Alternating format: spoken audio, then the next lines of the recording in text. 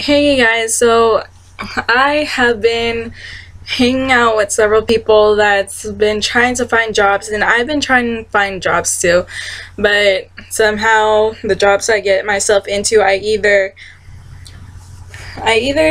get let go because of certain circumstances. I didn't fit in the employer's eyes, and some of them it was only temporary, so it's under those type of jobs are very understandable of why I didn't stay long, because I was already told it's going to be temporary. It's going to be like either a few months or just a month.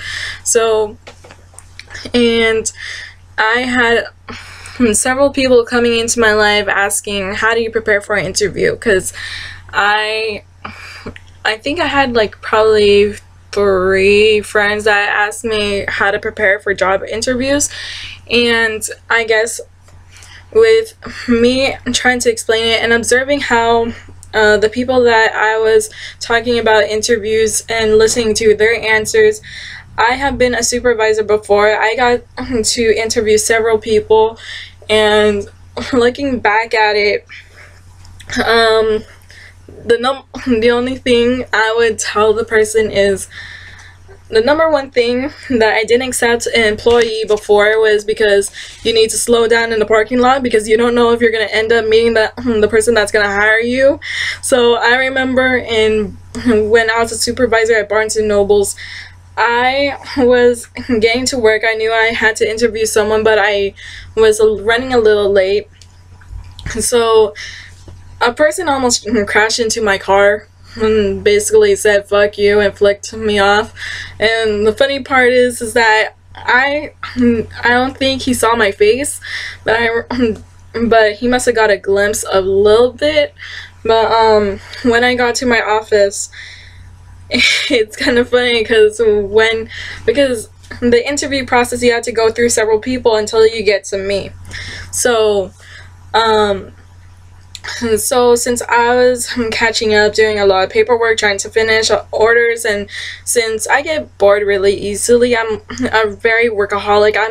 I cannot stay still in a long period of time, and so I thought, well, in that type of office environment, I was so used to moving around from my previous jobs. I was not used to just sitting still the whole time.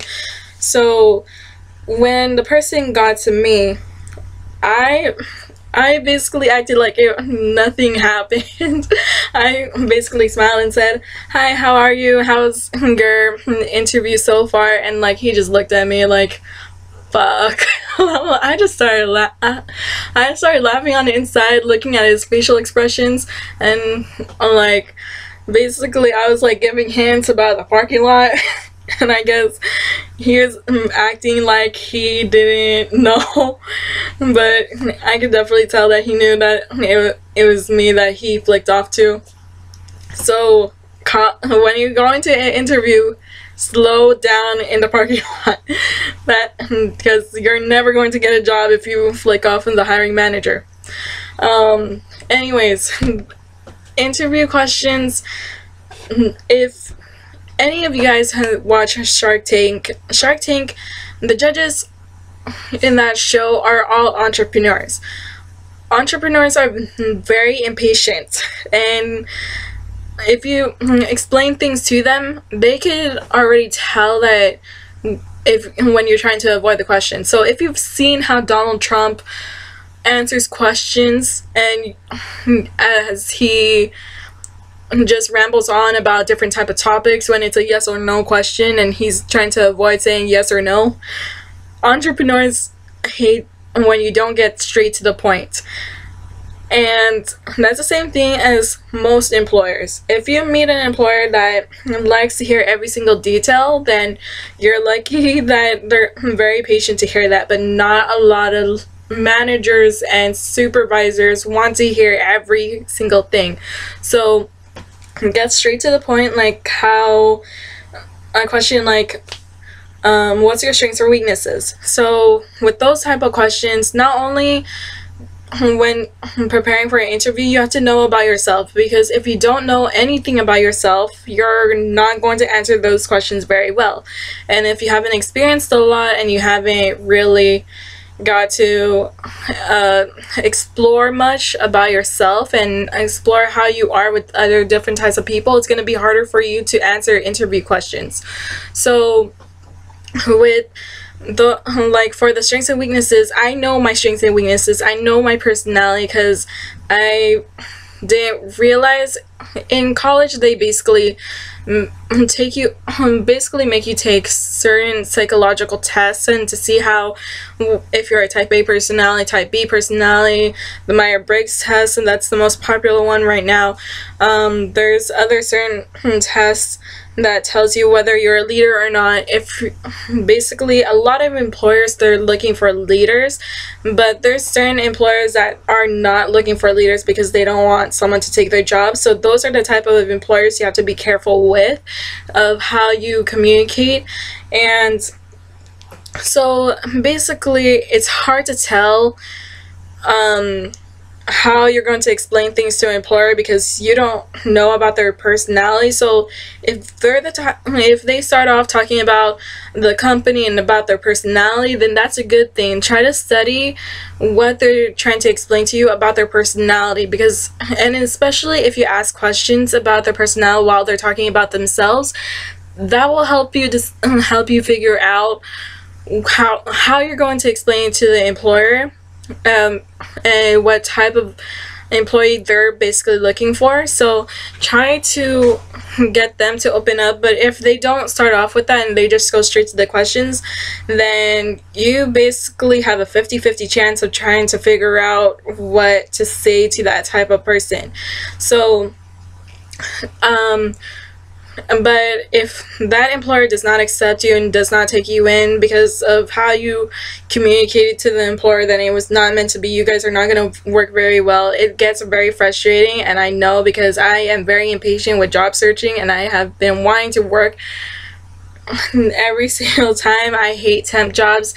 I love how I get to learn something new. I'm working with new people, but at the same time I want something stable, so I know where and how I'm going to pay off my bills and how I'm going to be stable financially. But if you get a temporary job, it's not a bad thing because you're going to learn new skills that's going to prepare you for a new job.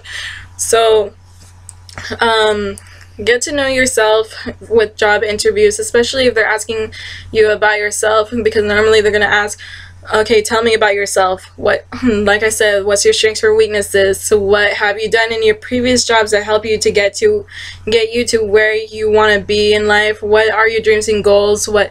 That's why for some people they don't know how to answer those questions, and then some people tend to hesitate a lot or take a long time answering those questions, especially for if you meet a boss that's very impatient of you taking your time on answering a question, then it's going to get harder for you to answer those type of interview questions. So definitely get to know yourself, explore, volunteer. I know for most people they don't like volunteering, and it's quite understandable because there's so many places that you could volunteer, but not a lot of people realize that they have a lot of options. And I guess it's just that not a lot of people have the connections to get to where they could find a volunteer place of what they enjoy. So if you're going to volunteer somewhere where you can enjoy.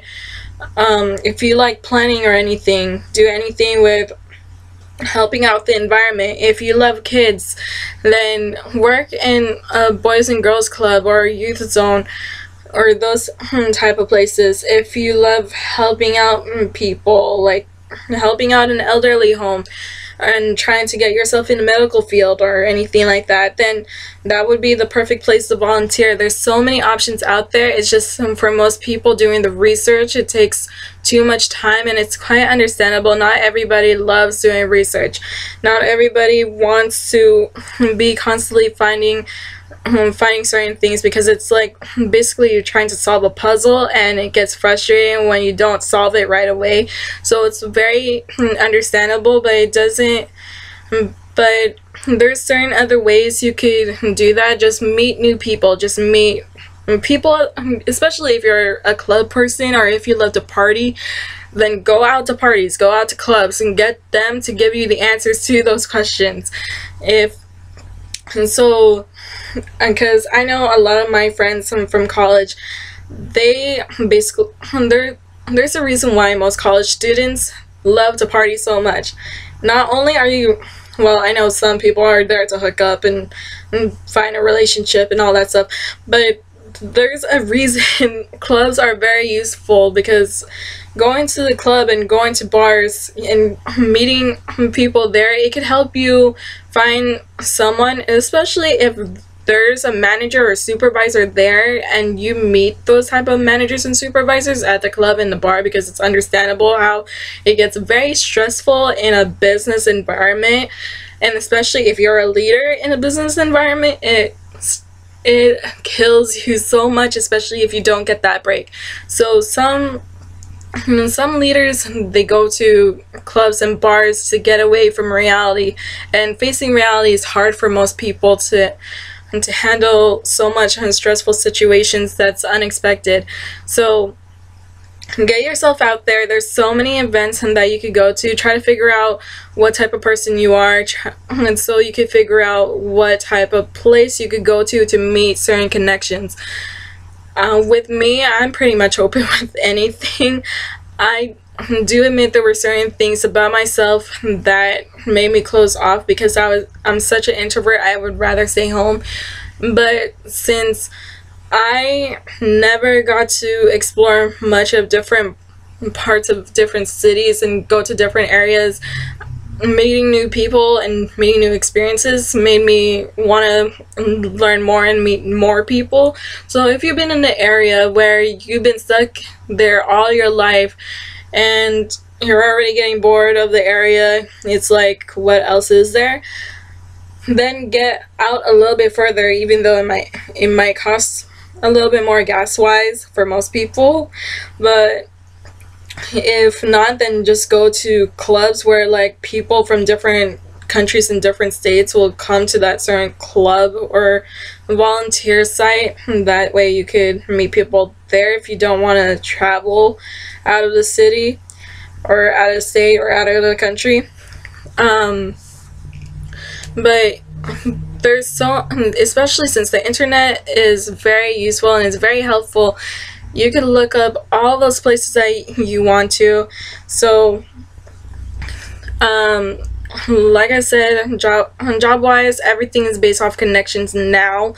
If you want to find a job nowadays, you need to have connections. You have to be a people person. I know for most people, dealing with people is very annoying, especially if they're very negative and they're very moody and very emotional. It's very quite understandable, because before I was not very confrontational. Whenever someone messed with me, I just left it alone, because I was too afraid to stand up to that person and say, hey, I want you to stop picking on me. I want you to. So the jobs that I've been through, I know a lot of people would be like, quitting the job in a week, but I sticked with it because I felt like I needed to accomplish something. I needed to finish something about myself, and I wanted to prove people wrong in the workplace.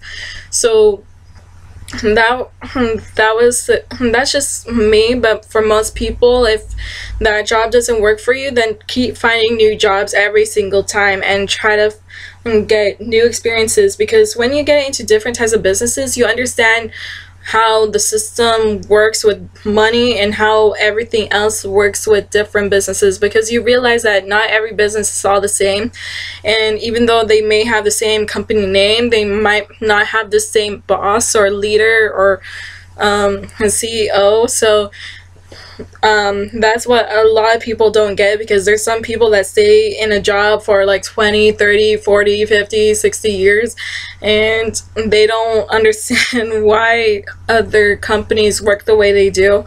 So explore, get to know yourself, and get straight to the point with interview questions.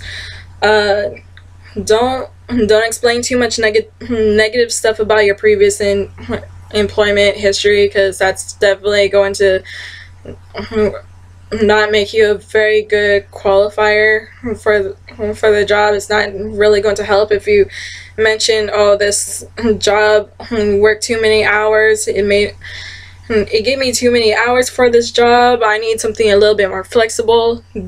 Employers want something flexible. That's why when it comes to work or any type of business, they want you to put in as many hours as possible.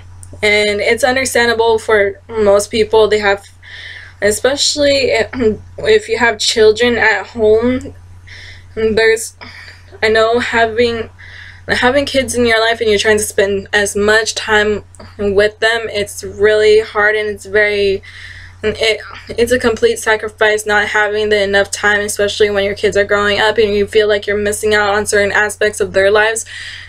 But the thing is, with businesses, they're competing with other businesses, and they need people to stay and put in the hours because they're competing with other people. They're trying to make as much profit.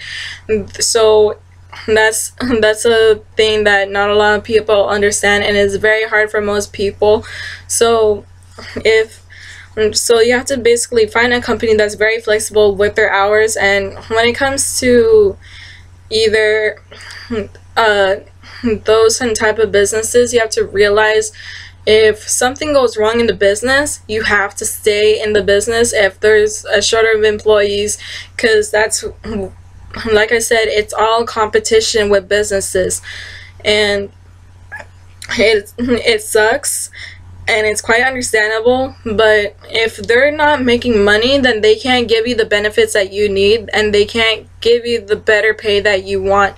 So that's the thing that's very hard about it. And especially if they're investing money on the products, and if products are rising up, then it's going to be hard if prices are going up in other companies, because businesses depend on products from other companies, and if those companies are rising up their prices, then it's going to be much harder to give you the benefits that you need. So and if resources are being cut off, that's much harder also for the employer, because they know they need those resources to make the profit, and without those resources, those materials, they're not going to make much money to provide for the employees. And sometimes that's why it's a hard decision for employers to they have to decide whether to cut employees, whether to lower their prices, their salaries, or whether they have to cut off benefits, or other factors towards that. So that's why it gets really frustrating with JobWise. So you have to prepare yourself to put in a lot of hours for that employer. And if that employer doesn't appreciate you and basically overworks you, then you have to decide for yourself whether you want to stay in that type of business or not, and try to find a better business environment. So that's why do your research on the type of job you're getting yourself into. The better business they're making more profit, the better it is for you. If the business is just barely starting out, or if the business is not making enough money than it should be, then it's not, and then certain things are not going to work out for you with that. But anyways, like I said, everything is all competition. And if you don't have that competitive drive in you, then try to find a job position that doesn't require as much competitiveness to it, because the more money you want, the more competitive you have to get. So if you're the type of person that's very simple, then work in a company that doesn't require that much competition. And if you don't want that stress, so you have to realize that material things are not worth it if you have to deal with that type of business. And you have to realize that you have to be happy with what you have, because more money is going to cause more problems. So But for some people, they want more money because they want all the material items that they want, and it's quite understandable. Not a lot of people grew up having the material things that they want. So that's how I learned it the hard way. Is I'm realizing now that money is definitely not worth it. There's certain things I never got to have when I was younger, and I became like, especially with makeup, I never got to have much makeup. So and I know with high brand makeup it's not really worth it, because it's definitely the same thing to me. I know for most people it's like, but the quality is a lot better, but I'm gonna end up wiping that off of my face anyway, so it's not really a big deal. With me, I would rather just go to Walmart or Target or Dollar Tree to get the certain products that I want. But anyways, understand the business, prepare for those job interview questions, get to know yourself, volunteer, go out, meet new people to prepare for those type of jobs, so it could help you understand what you need to explain, so it's much easier for you to explain in the interview, because the more you don't have going on in your life, the much harder it is for you to prepare for those interview questions and how you present yourself. But anyways, that's all I have to say, and hopefully this video helps out for most of you guys. Anyways, talk to you guys later. Bye.